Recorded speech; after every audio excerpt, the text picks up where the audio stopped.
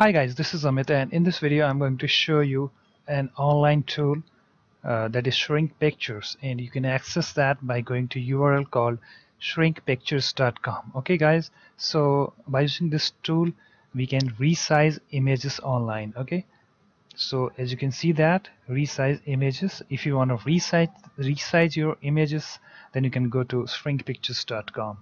Okay, so here we have our tool over here. Okay, so the first step we need to do that choose picture or photo to shrink, and I can click that, and I have one on my desktop.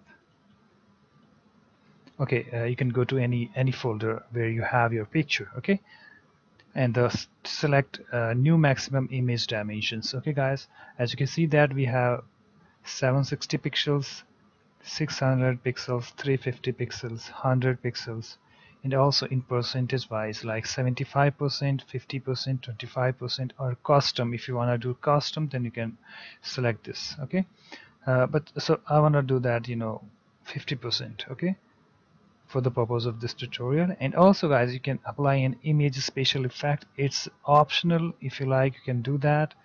Okay,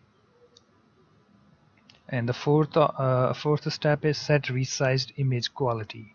Okay, so you can do good, better, best, depending on your choice, and click on that resize button over here. Okay, so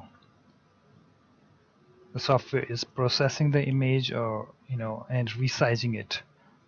As you can see that your image has been resized, and as you can see that this image will be deleted within the next 2 hours, or you can remove it now, and I can download this picture now. Okay, let me click that.